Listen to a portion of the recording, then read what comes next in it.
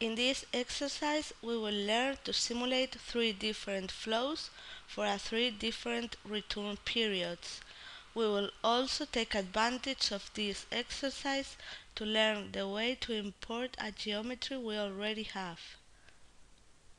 The first thing to do is creating a new file. So we go to File, New Project,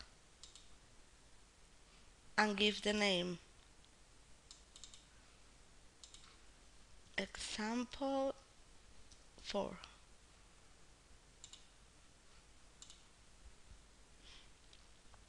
We proceed to enter the geometric data.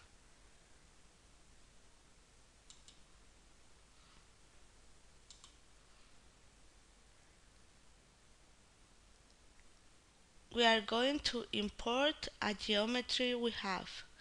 So go to File, Import Geometry Data, and as you can see we have several options to import the geometry.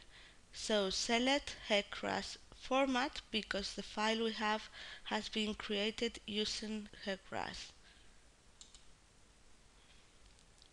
Now we look for the file at the directory, which is this one. Okay.